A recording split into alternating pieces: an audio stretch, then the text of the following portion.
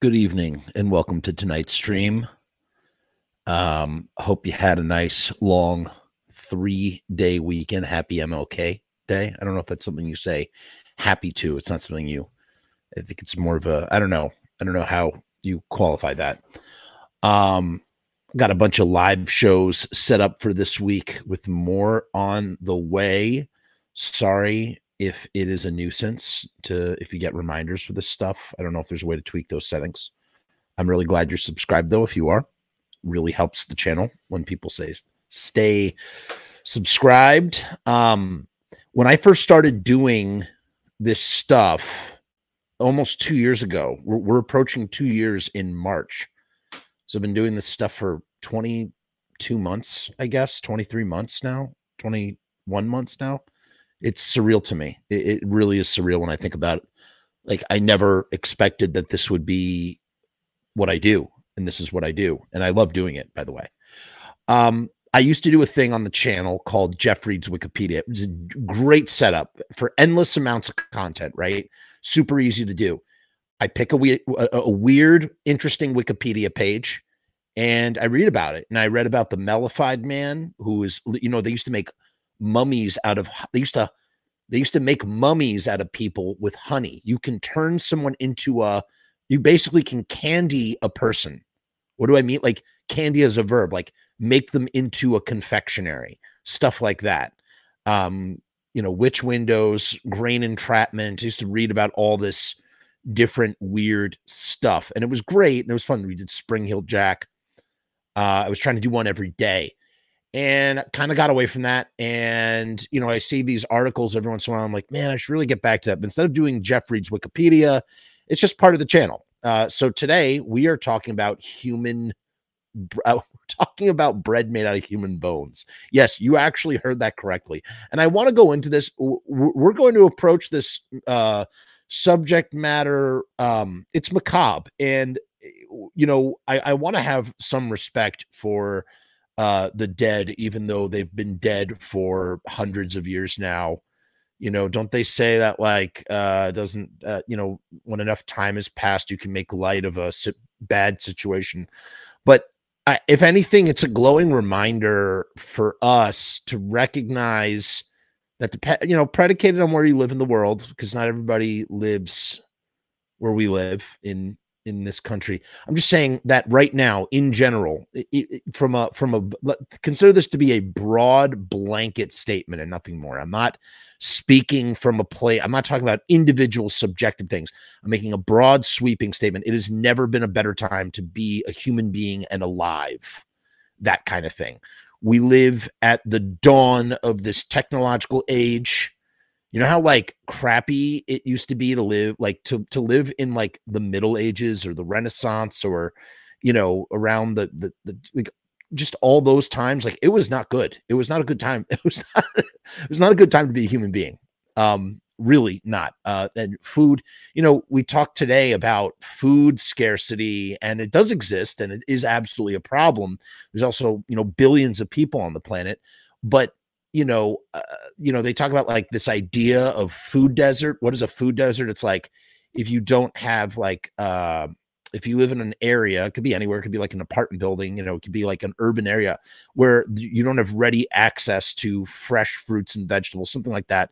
You're living in what's known as a food desert. You only have, like, processed items, but even there you have sustenance. What we're going to talk about today is a situation where it's like, there is no food.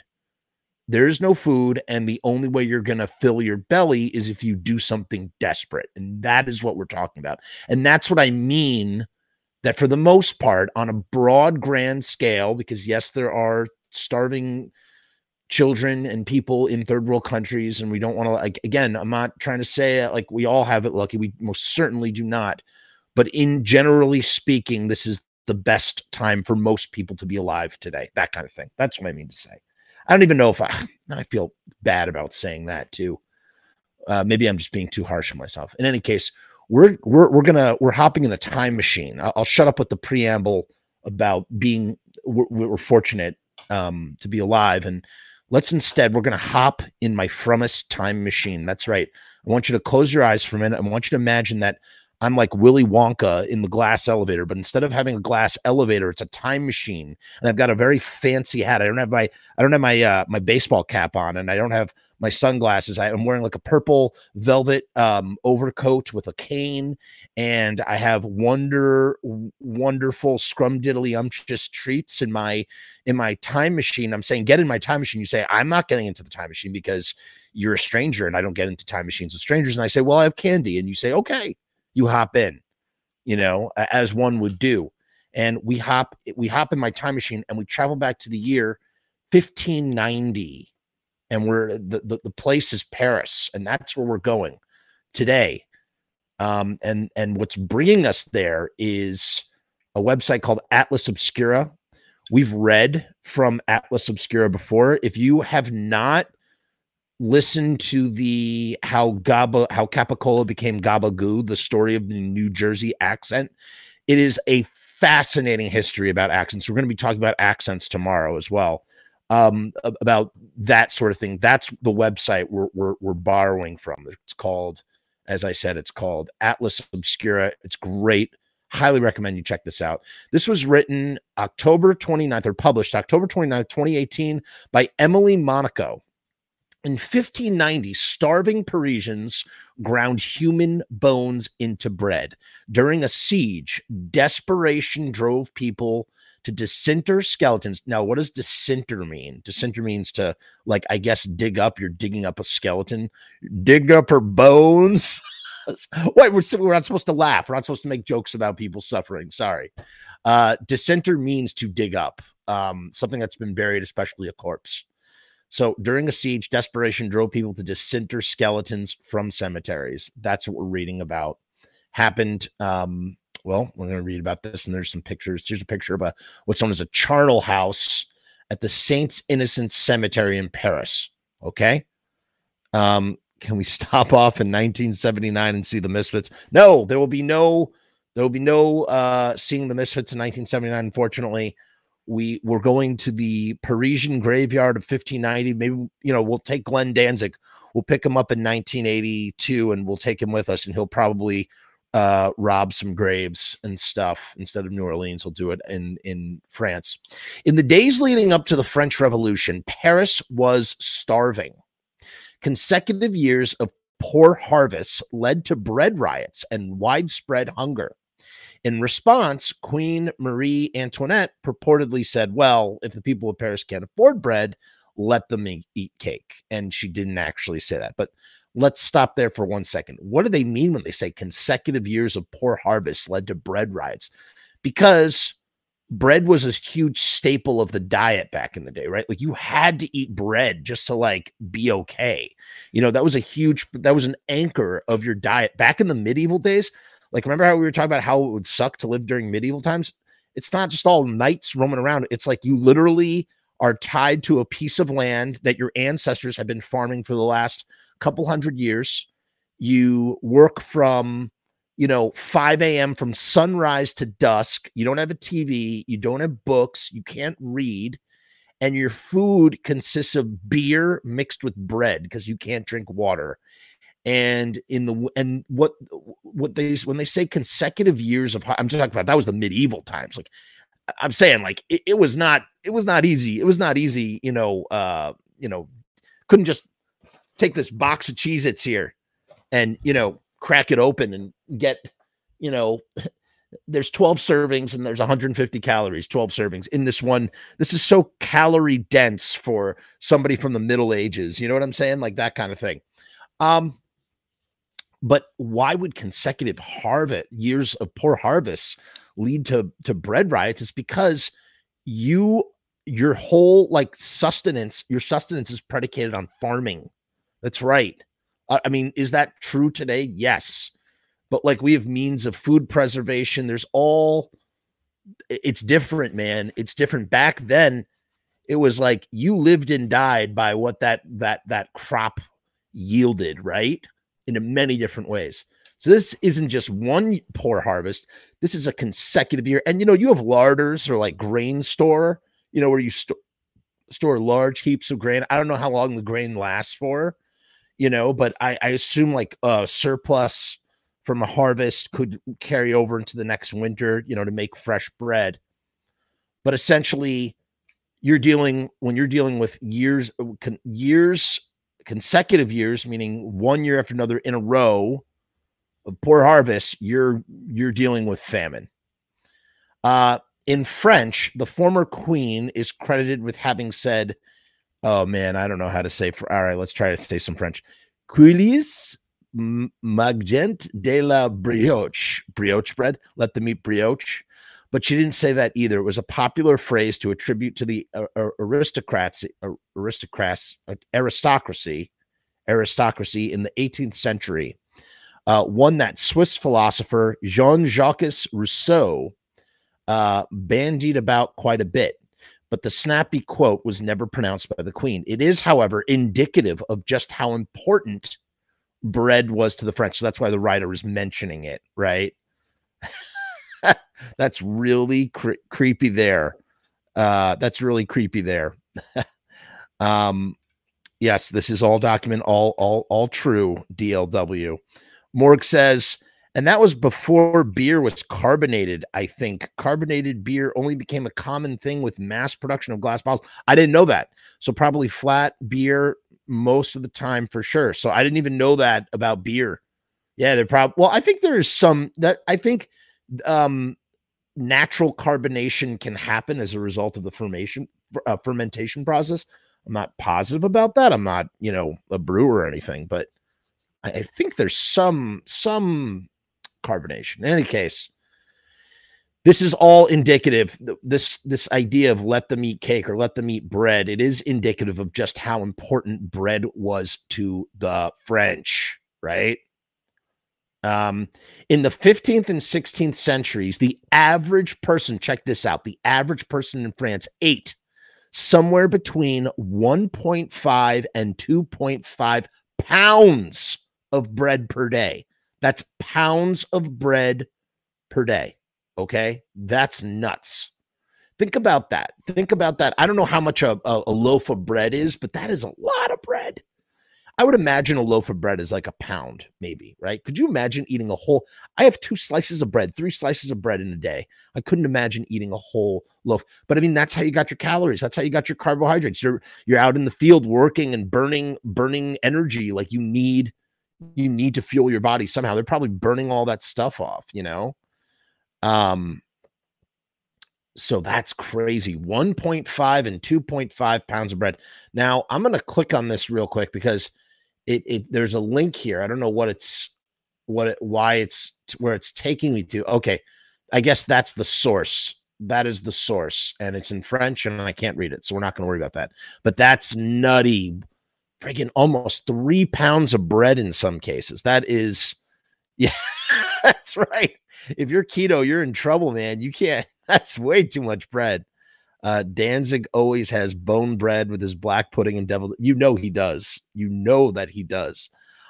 My friend, my doctor would say no to a pound of bread per day. That's right. Be a Patreon. That's right. Thank you. Thank you. CWB is a Patreon, and he's saying become a Patreon. So check out the Patreon. Yes, I was, I was thinking about making that joke, except it would be fee far fo. He says fee far fo from fee fi fo from, right? Walter White. I think that would make more sense. All right, let's keep reading though. Almost 3 pounds of bread. I will say, my friend Jeremy, quick story, super quick story. Sorry, super quick story. My friend Jeremy and I we're at this sort of industrial place up where I live over here. I can't explain it. It's like this factory building where people can rent space in it. And one of them, I guess, was I don't know, this guy, he did distribution for bread, like a bakery distribution. He had all these loaves of bread, like in bags, like, sliced bread, all different varieties of bread, cinnamon raisin, sourdough, like white bread, whole wheat bread, all the bread you can imagine. He goes, I got to dump all this bread. It's kind of like, it's literally bread that fell off the back of a truck. He goes, I'm just going to get rid of this bread And you know, you guys want to take any of it, it's just going to go to waste. I hate to see it go to waste. So why don't you take some of the bread? You know, in hindsight, he could have been a mafia guy, who knows. But yeah, we took as much bread, we dinner rolls, baguettes, we took as much bread as it could fit in my trunk. And my friend Jeremy, he ate a whole loaf of cinnamon raisin bread, sliced dry. He didn't have any liquid. He ate all but 3 slices of that loaf, and I just looked at him. I was aghast. I was aghast. I think it was whole wheat based, or else he would have been in real trouble. I was aghast to compare that to eating 1.5 to 2.5 pounds of bread per day. Could you imagine the bowel movements you try to make, like being that constipated, unless you're drinking dirty water? Because back in the day, you couldn't even drink water. Like, you had to drink beer. Like in the Middle Ages, you drank beer. That's how you hydrated yourself, because all water had germs in it and it would get you very, very sick. That's what I mean when I say, for the most part, for the most of the people living today in this world, you've never lived at a better time in the world, civilization wise. Morg says carbon dioxide can only be dissolved in water with pressure. In ancient Egypt, they only had clay vessels, and they said the beer was uncarbonated. Don't read this, okay? Because I'm going to distract the comments are flying in. All right, I'm going to keep going. But for the poor, bread constituted the majority of their diet. The rich also enjoyed meat and another 2 liters of wine each day. So the rich got to eat 1.5 to 2.5 pounds of bread as well, but they also enjoyed meat, and they had another 2 liters of wine. But for the poor, bread constituted the majority of their diet. So when wheat was scarce, the French risked starvation, which is heartbreaking. I mean, it's so sad. Like, there's nothing more tragic than that, especially when, like, you'd have to imagine that, like, part of the problem was, you know, the class system, and that if resources were located, you know, to other people, that, you know, that maybe people wouldn't have starved the way that they did on some of it. Yes, kids drank beer as well, dude. It's so nuts. It's so nuts. Does this make Jack and the Beanstalk a French fairy tale? No, it makes Jack and the Beanstalk like a documentary about real things that happen. I grind your bones to bake my bread. It's true, man. It's friggin' true. In any case, the French would risk starvation. In Paris, this risk was more acute during a siege. What is a siege? Well, we all know the word siege. Siege is where you're barricading yourself in, but let's get the actual definition. It's a military. See, I would have never used military operation to describe it, but there you go. That's why you need to look things up. It's a military operation in which enemy forces surround a town or building, cutting off essential supplies with the aim of compelling them to surrender, the surrender of those inside. So the risk for starvation was more acute during a siege. Paris had endured numerous sieges throughout its long history. And we, you know, of course, if you watch the show Vikings, it's a great show. They show, you know, what's his name? Oh my God, I can't remember his name. With an R, the Viking. Oh my God, this is killing me. Ragnar and his crew, they do a siege on France, and his brother Rollo is able to successfully defend it's the Franks. It's not the French yet, the Franks. In any case, Paris has endured numerous sieges throughout its long history. The Vikings, as we just said, besieged the city in 1845. I'm guessing that's when Ragnar Lothbrok did it. In 1429, it was Charles VII and Joan of Arc. And in 1870, the Prussians. During these times of austerity, I don't know what austerity means. We got to look that up as well. Austerity means sternness or severity of manner or attitude. Sternness. During these times of sternness, got it. Okay. Parisians resorted to eating everything from military horses to street rats and zoo animals. Imagine spending your life in a zoo, not like even in a modern zoo where like things are better. They're like monitoring your diet. You know, could you imagine like a zoo back in the day? Like today, like, oh, they're taking your blood pressure and you don't have enough, fiber in your diet. So we're going to adjust your, you're still in jail and it still stinks to be in a zoo, but at least like your needs are kind of being met, like better. I would say better. You'd have to imagine like people with knowledge about your biology as an animal, like who understand you, or at least trying to do their best keeping you comfortable while also being held captive. It's still sad because you're being held captive. However, you're like your life is not as bad as like say being in a zoo in 1429 or 1870 and being fed like bread. Probably you've like literally the shortest lifespan only to be eaten and consumed during times of austerity. My lord. So they would resort to eating everything from military horses to street rats and zoo animals. And during one particularly problematic siege, they even ate bread made from human bones. Holy crazy. All right. So let's talk about this for 1 second here. Let's take a pause here to talk about bread. There's a guy on Instagram. He's a real nutbag. What he does is he makes bread, he makes pizza out of anything. You say, Jeff, what do you mean out of? I mean anything.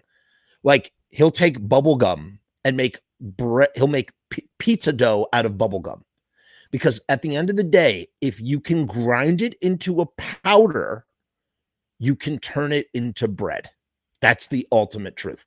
Bread, you need flour to create bread, and in order to create that flour, one simply needs to grind something up. So for instance, if you have Doritos, now, does that mean everything is going to rise? No, you need yeast, you need other things. There's a lot of different types of bread. At the end of the day, cooking is chemistry, right? So it's like, like for instance, matzah is missing yeast, which means that it doesn't rise. It's like a flat sort of cracker. Then you have different, you have different types of doughs for different types of situations. You have bagel dough, you have pizza dough, you have cookie dough, right? We have all these different types of doughs. You got doughs with more butter, you got doughs with eggs and sugar, you got doughs where it's just water. Everything is different. But one thing is for certain: if you have a powder and you have water, you can make a bread of some kind. And in this case, that dust is coming from human bones. So you're eating bread. Now, what does it taste like? Is it chalky? Like, how does that work? I suppose you could grind animal bones into bread and get a similar result. As a matter of fact, I should probably YouTube that and see if we could find anything about it. But the idea of being able to do that. I mean, they make bread out of like, you can make bread out of like insects. You grind up crickets and stuff. It's like really good for you, actually. You can get what's it called? You can get hold on 1 second. Let's see what we could find here. Bone bread. See if it shows us any sort of example, just so we can no spooky breadsticks. That's not what we want. Bone bread ? No. Bone marrow? No. I guess bone bakes bread or Amish white bread. I don't know, man. My point still stands. If you can grind it into a powder, you could turn it into bread, and that's what they would do, right? Maybe they talk about it, the actual process. So, and during one particularly problematic siege, they even ate bread made from human bones. The road to this grisly act of baking was paved in 1589, after the death of King Henry III. His distant cousin, Henry III of Navarre, was heir to the French throne. But despite having been baptized Catholic, the King of Navarre was raised as a Protestant. At the time, France was in the throes of wars of religion, a prolonged period of strife between Protestants and Catholics that lasted 36 years and took some 3 million lives. Terrible. That's what happened. Religious wars will do that. And what's interesting is both the Protestants and the Catholics, they both subscribe to Christ, right? Which is so ironic considering that Christ was a Jew as well. Like just to wrap your mind around the semantics and nuances of religion. I believe isn't it Catholic is more about like the emphasis on Mary, the Mother Mary, and then Protestant is more about Jesus. I don't know. Not a Christian. I don't know. In any case, Protestants and Catholics in general, they don't really get along. We've seen this in other parts of history. So there was a 36-year wars of religion, and it took some 3 million lives. So it's no surprise that Henry's succession was far from straightforward. It took a 4-year civil war against the powerful Catholic League, an anti-Protestant group aligned with the Spanish crown for Henry to claim the throne.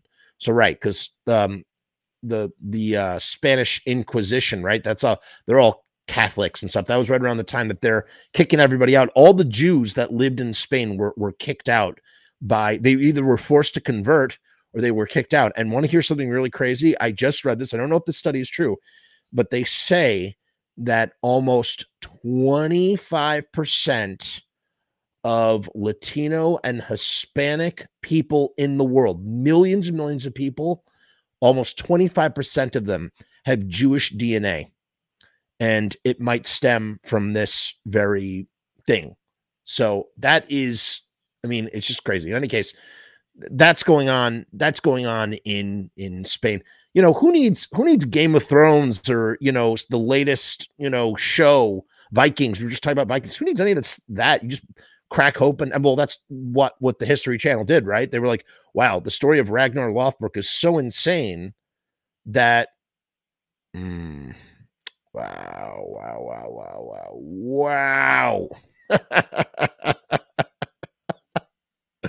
Look at this. Look at this. Look at this stuff. Look at this stuff.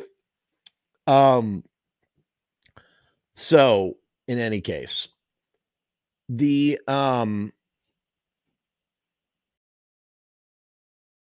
yeah, it's nuts. The whole thing is nuts. The History Channel was like, "Hey, we're gonna literally make a TV show, a 6-season TV show out of Ragnar Lothbrok. It's IP, intellectual property that's in the public domain because it's the Norse sagas and stuff." Yeah. So anyway, as I was saying, after his victory against the League at the Battle of Ivry, Henry moved towards Paris. In the wake of his approaching armies, peasants deserted their lands and took refuge within the city. In time, they may have come to regret the decision. So again, there was a 4-year civil war. The Catholic League was an anti-Protestant group that was backed by Spain. That's right around the time that you're doing the Catholic Spanish, you know, Inquisition sort of thing. After his victory against the League at the Battle of Ivry, Henry moved towards Paris. So in the wake of his approaching armies, peasants deserted their lands and took refuge within the city in the time they may have come. Right, sorry. I reread that just now. So basically, everybody ran into the city walls, the city gates, and barricaded themselves in. You have a lot of people in there, and there's not a lot of resources. Henry took control of several nearby towns, including Nogent-sur-Seine and Provins, endangering the Parisian food supply. Henry also had all windmills burned. So not only was everybody rushing into the city, this dude was burning all the windmills. What is a windmill back then, and why is it important? Today, when we think about a windmill, when we're thinking about a windmill, we're thinking about how, you know, it's used to generate, you know, power, you know, electric power. We have like these windmills that are turbine windmills that generate electricity and stuff.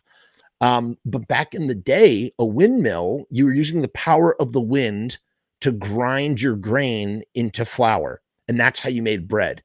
So windmills are this essential process for breaking down grain, an early industrialization for breaking down grain and turning that grain into powder, aka flour, aka the building block for baking your bread. So he's burning these windmills, making it impossible for the Parisians to produce bread, all probably to prevent the invaders from using them to, wait them out. Because it's like, oh, we got these windmills, we can use them for our own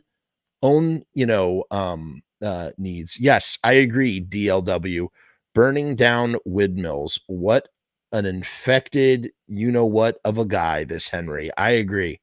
He essentially, like, he was essentially assigning, a death sentence to so many people. By May, the Parisians were starving because they can't produce the bread. They don't have the windmills. The locals ate horses and mules, followed by pet dogs and cats. Imagine that.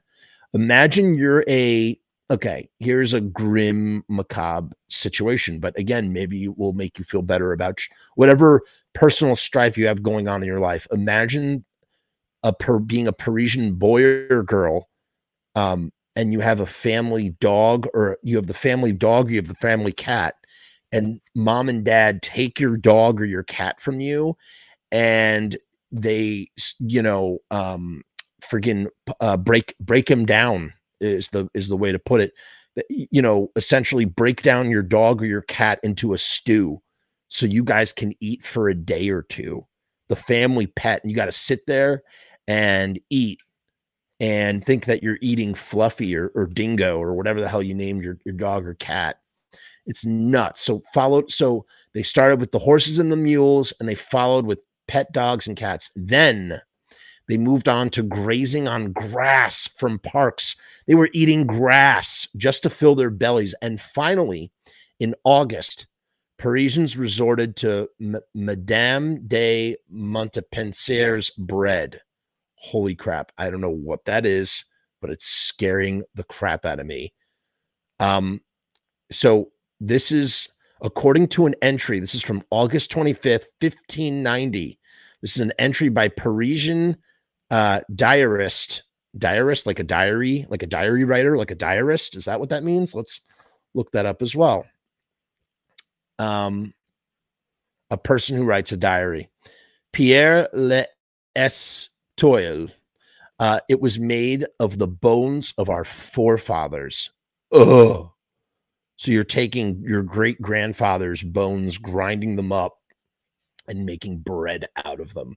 That is nuts. And so named because Madame de Montpensier, a powerful member of the Catholic League, exalted its invention without ever desiring to sample it.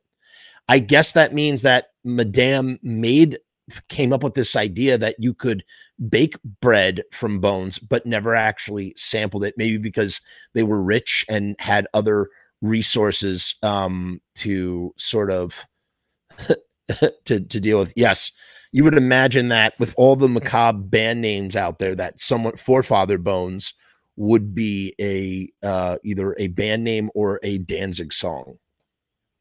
Grind my bones, bake my bread. How does one make bread from one's forefathers? Most accounts. Okay, so we're actually going to get the recipe. So for you guys at home, if you want to learn how to do this, you can do so by following these instructions, okay? That's what we're going to do. How does one make bread from one's forefathers? Most accounts explain that the desperate poor first disinterred bones from the mass graves of the Holy Innocent Cemetery. So these are bones from the mass graves. Maybe that means everybody was in their own respectful crypt grave sort of situation, but they're all interred in like the walls, kind of like the crypts that are under France or whatever, under Paris. You have like those crazy crypts, that kind of thing. So maybe that's what they're referring to. So what they did was, most accounts explain that the desperate poor first disinterred bones from the mass graves of the Holy Innocent Cemetery.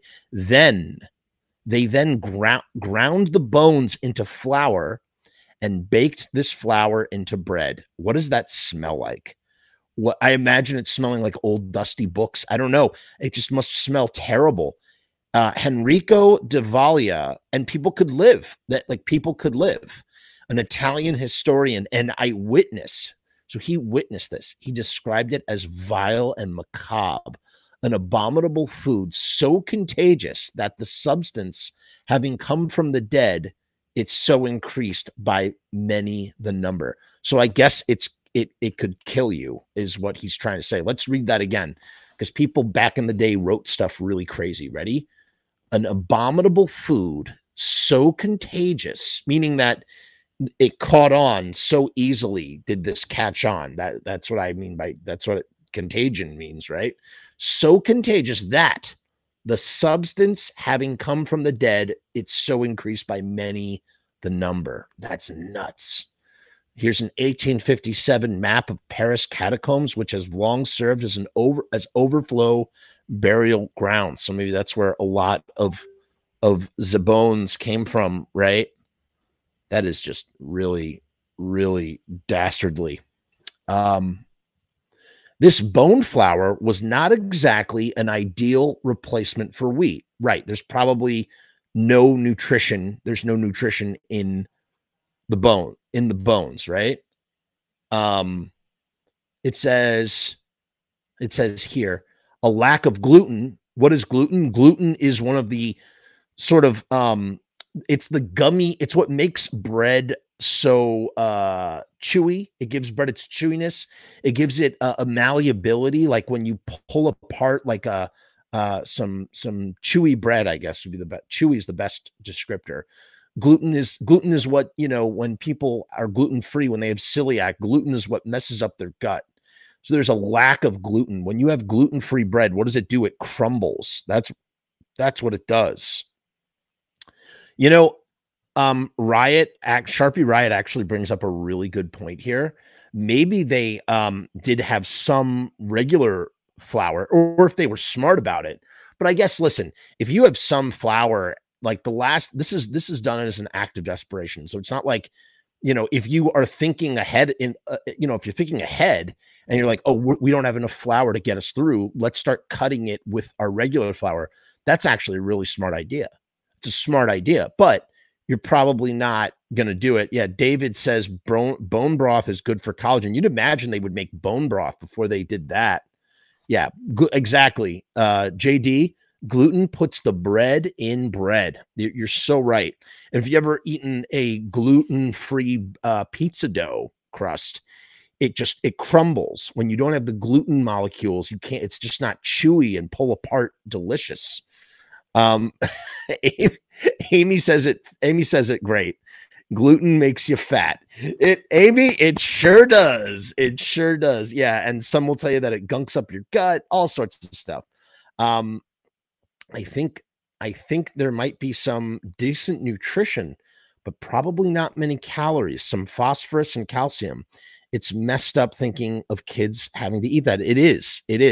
And that's why, like, at the very beginning of the stream, I was like, look, like, we're talking about people that like died like 500 years ago, but like these people were like alive and like they really did have to deal with this. And it's like really sad. So we should have some level of, I don't know, not respect or whatever you want to call it, somberness in understanding that this really happened to people.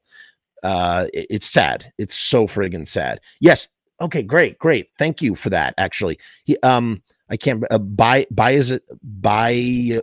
Bizotically yours 83 says, gluten is for real, like glue in your digestion. Your descriptions are correct. There you go. It's like glue.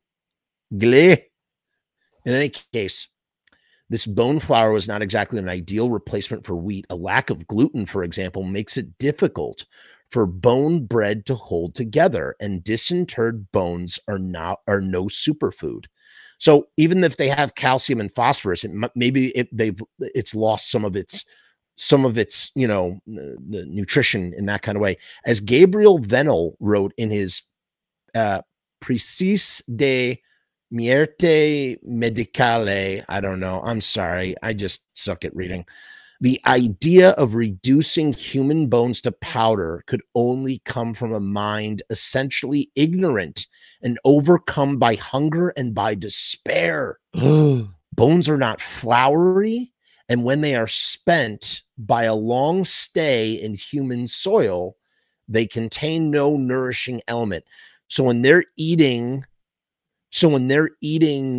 bones, there's no nourishing element. You're just, oh my God, did you hear that? When they're spent by a long stay in humid soil.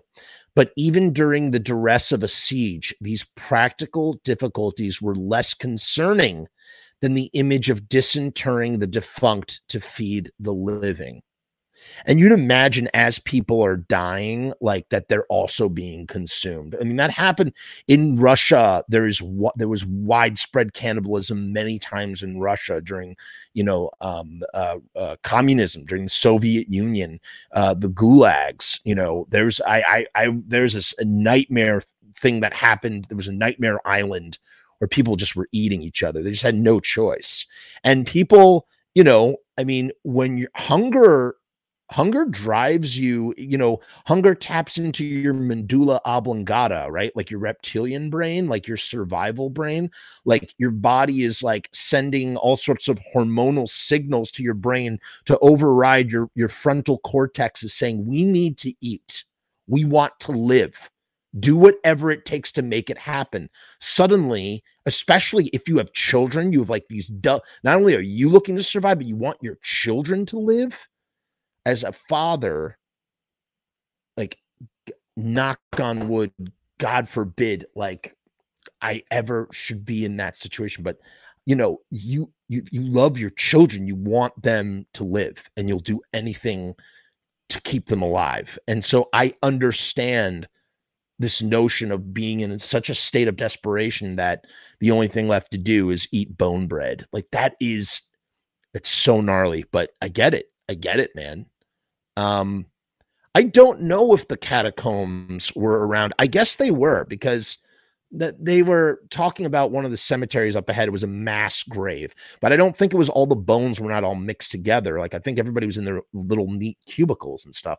It was just that they were, I don't know. In any case, but even during the duress of a siege, these practical difficulties were less concerning than the image of disinterring the defunct living. This bread, writes Madeline Fieres in her new, I can't pronounce that, is bad for one simple reason. It has the taste of sacrilege and anthropophagy. Let's look up that word because we don't know what it means. We don't know what it means. Okay. The eating of human flesh by human beings. That's what anthropophagy is. For many, it is the abomination of desolation.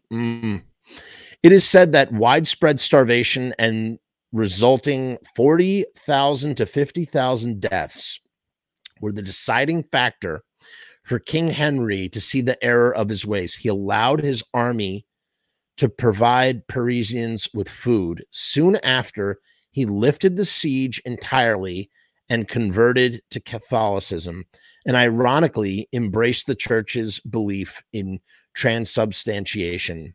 Paris, he allegedly said of his conversion, is well worth a mass. And what's so sad? It's so sad about that. Like he said, it is said, check this out. Let's read that one more time. It is said that the widespread starvation and resulting 40,000 to 50,000 deaths. So 40,000 to 50,000 people died because one freaking guy, a king, didn't want to convert to Catholicism. That's how many people had to die because of this one dude being stubborn about something. And like, it boggles the mind, like how people used to be pawns of leaders. Like they're pawns. Like you are disposable in my, whatever my means are. I'm not here to serve you. You're here to serve me or serve my means. Okay. Amy says something interesting here. Amy is saying that bone bread, it can cause gastrointestinal distress if eaten by people. It was desperate times. I'm sure there's, this was a very well-written article, and the information is great, but it ends there. A fetus can turn to stone in its mother's body and go undiscovered for decades. Ah, okay. Well, that's another story for another day, I suppose. But I kind of wish the one thing, this is not a criticism. It's just like, oh, it would have been nice. It would have been nice if we additionally had some scientific stuff in here talking about like what Amy is saying, like go into that in more detail. Explain to us why eating bone bread is so bad. Like we get that it's shocking and that it's sacrilegious because it's cannibalism, but like what happens to the body if you eat bone bread? That's what I really want to know. So if only that bread had gluten, because gluten is sticky. And you know what else is sticky? Stickers. That's right. And you know what this channel is powered by? Riot Stickers. Riotstickers.com. That's where I go for my sticker needs in the past. I got to tell you, I loved working with Riot Stickers. Great do-it-yourself business. And, you know, not do-it-yourself business, an independent business. But, you know, if you like to do things yourself, you got to talk to riotstickers.com. They got all your sticker needs. Banners, T-shirts, they do everything. I mean, you've heard the song 1,000 times. Riotstickers.com, Riot Stickers. We are the bomb. They are running a deal currently only with my channel. You're not going to find this deal anywhere else. For $59, normally it's $59. But with the promo code FRUMUS, FRUMESS, my last name, FRUMUS, and the link down in the description, you got to click into the description of this video, you can get 50 3-inch by 3-inch stickers for $29.50. That's 50% off. These are vinyl stickers. Do you know how much real estate you get with 9 square inches? That's 3 inches by 3 inches. If you have a band, if you have a film that you're promoting, whatever the case may be, you can use Riot Stickers for your means. So go to riotstickers.com. Go check them out. Use the promo code from us to do that. And like I said, stay tuned. If you are a Patreon of any variety, either tier, we are currently reading Return of the Living Dead, the novelization. We've read the first chapter. It's up on the Patreon, and it's up for YouTube memberships as well. So go check that out. I'm going to be reading chapter 2 tomorrow, and that's going to be dropping. And I give a little commentary after I read the chapter, talking about, you know, we talk about some of the differences and stuff. Also tomorrow, we're back here again. We're talking about Hollywood accents in the 50s. That's going to be really interesting. And a lot of stuff that I don't know. Then on Wednesday, we have a new episode of Streaming Evil Live. Super important because we have 2 contests that are running. 2 contests. That's right. The Devil Lock pageant is back. So we're going to talk about that. Probably have some general theme discussion. And then Thursday, Sinful Celluloid is back on the channel. Chris has been struggling. His channel has been suspended for some ridiculous reasons. Go on Twitter and lobby to them and say, hey, bring Chris's channel back. So Sinful Celluloid is back on here for the time being, temporarily, until Chris gets his channel back. We're going to be talking about the movie The Last Duel. I'm also recording 2 podcasts tomorrow for Dexter, the final season, as well as Yellow Jackets season 1. So if you've seen Yellow Jackets or Dexter, go check that out. And we also, last night, we did a whole show on Scream, the new Scream movie, with my friend Mark J. Parker. He's just as big of a Scream fan as me. So check that out. More stuff coming. Make sure to subscribe to this channel if you haven't already. Let's play the riotstickers.com video. We forgot to do that. So let's do that real quick.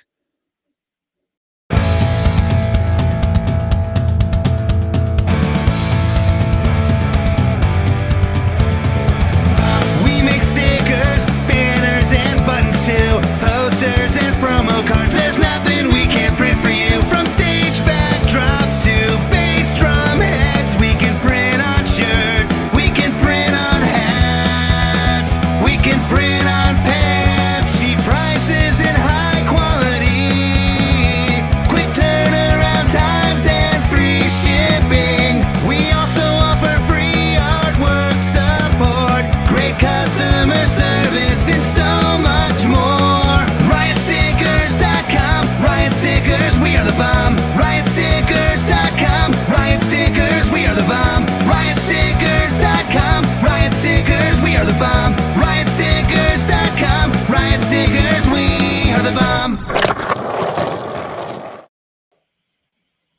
Okay. Riotstickers.com. Riot Stickers Really the Bomb. I'm just going to go to a comment or two here real quick, and we're gonna nip this in the bud. Get back to our work week tomorrow. I saw a comment up here. Steve E. Asher. We got to do a House of Asher together on this stuff. What is House of Ashers? This is a podcast. I can't see your full name. In any case, reach out to me. My if you use my contact, you can reach out to me and tell me what you're talking about in terms of that. And just so you know, guys, if this is what it is to be, I was kind of like, should I? You know what? It's not even worth it. I'm not going to give it oxygen. It's not worth it. It's not worth it as much as I want to. It's not worth it.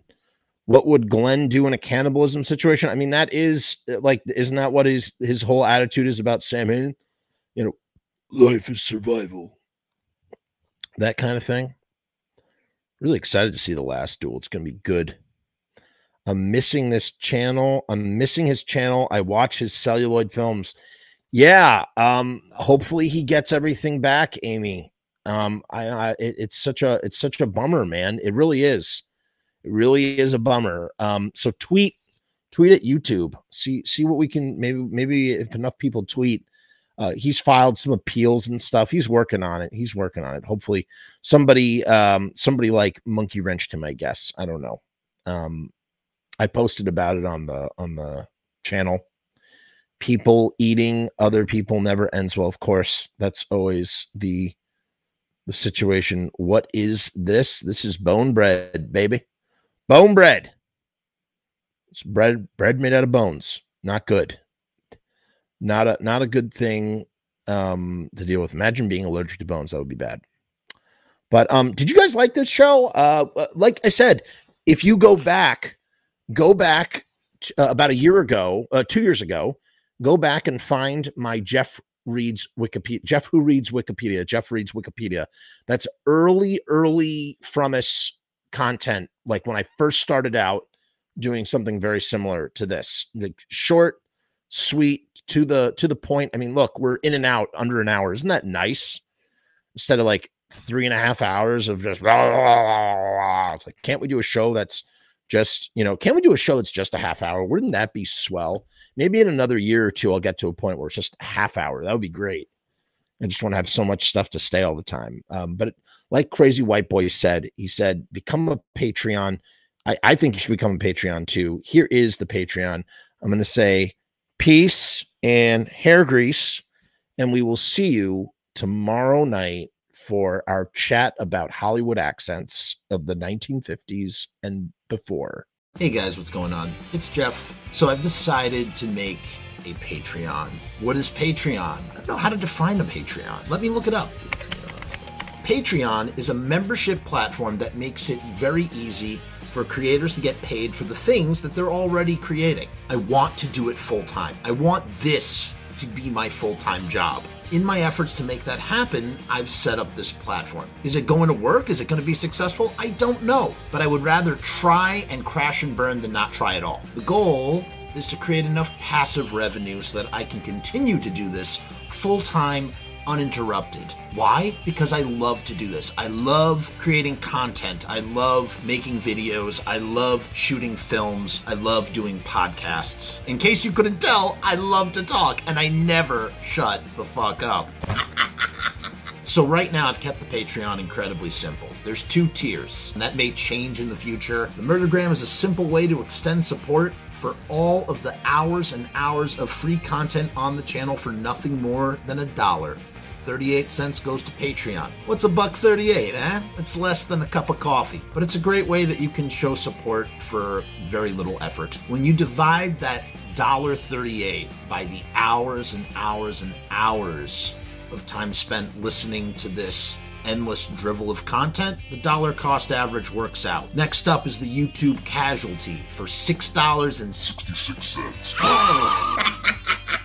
The YouTube casualty is loaded to the gills. Enjoy the archive ad-free, as well as ad-free early access to special docu-style podcast videos, music reaction commentaries, and the like, a month before they drop on YouTube, loaded with ads, I might add. You're also going to get exclusive content and behind-the-scenes content that is not available on YouTube or anywhere else. So you get to peek behind the veil. And believe me, there's a couple of choice pieces. Most of all, more than anything, whether you join the Patreon or not, I just want to thank each and every one of you that comes to the channel, that watches all the shows, that leaves comments, that participates, that subscribes. That's really the most important thing. This is just trying to find a way to earn a living as an artist. And with that, thank you for my TED Talk. Join the Patreon, because we need you! 66 cents.